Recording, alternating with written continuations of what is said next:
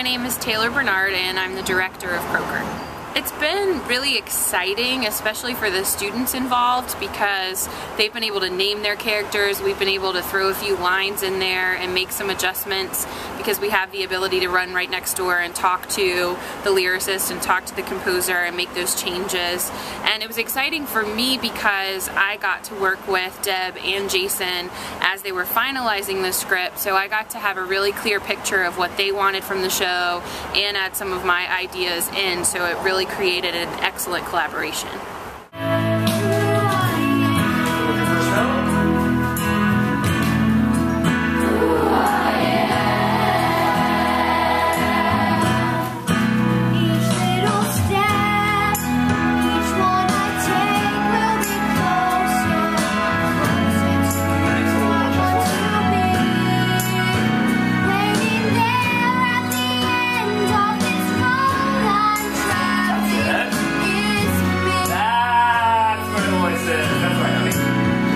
My name is Danny Chowan and I played Princess Acrimonia. She's pretty much a spoiled, rotten brat, and then she meets Croaker and she kind of realizes how mean she's been and she turns it around. My name is Matthew Barger and I play Croaker. The music is wonderful. It's got lots of great harmonies and there's many duets. There's lots of different styles of music. We have folk and tango and ballad, and it's just great. It goes like this: your elbows kiss and then come your knees. You turn around and find a hand and give it a squeeze. Step in gently with the hip and jump to the side. Your shoulders touch but not too much, you're off on a ride. It's hard to conceive it, you better believe it, that this could be your very last chance. Get out on the floor for the kissing dance. My name is William Sutherland, and I am the musical director for Croaker. The style of music for this show is difficult to talk about because there's not one. Every single song has a very specific style within itself, and none of them are the same.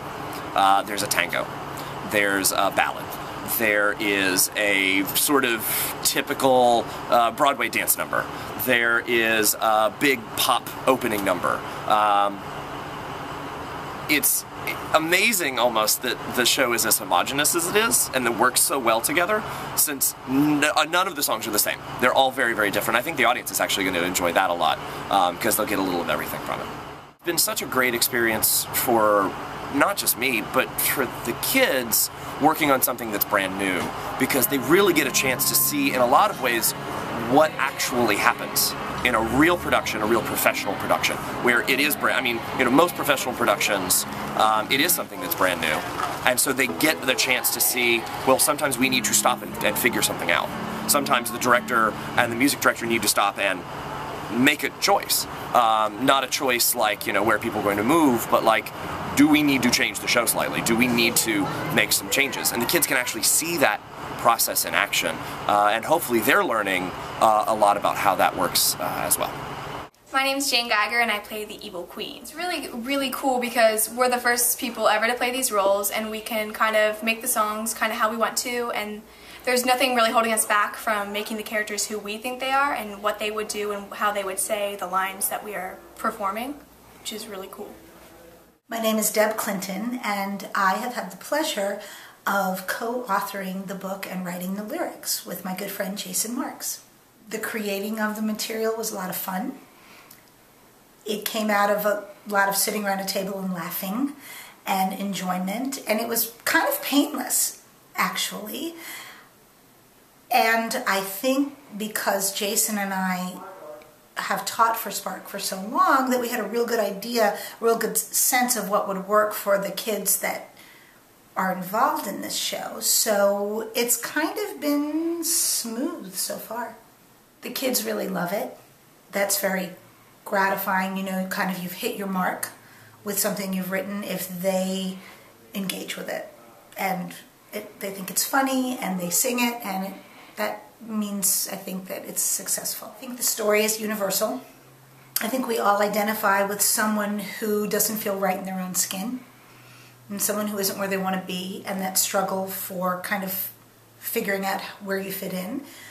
I think it's funny, and I think there's enough for kids, and yet I think it's a little sophisticated. So, and that's kind of, I think, a trend in children's theater anyway, and children's material, to have it kind of exist on two levels, where a parent can enjoy it with and alongside of their child. I'm happy to have had the opportunity to create something with a friend. I think we're sort of like-minded souls, and I think maybe that's why it's good material, because we kind of had a really good time doing it.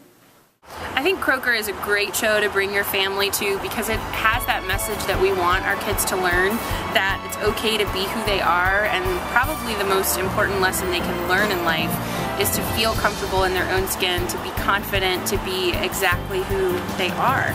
And of course it's told through hilariously funny and entertaining song and dance, but you definitely get that message loud and clear at the end of the show. So I would definitely bring my kids to see Croaker. I think everyone should come. I mean, it's a great show. The storyline is one many people probably have read in their childhood, and the moral is really great. I mean, you can be whatever you want to be. I think everyone should come to Croaker because it's just so cool, and it's really inspirational. I mean, it's such a good message at the end, and we just had a lot of fun putting it together, so I hope you all can come.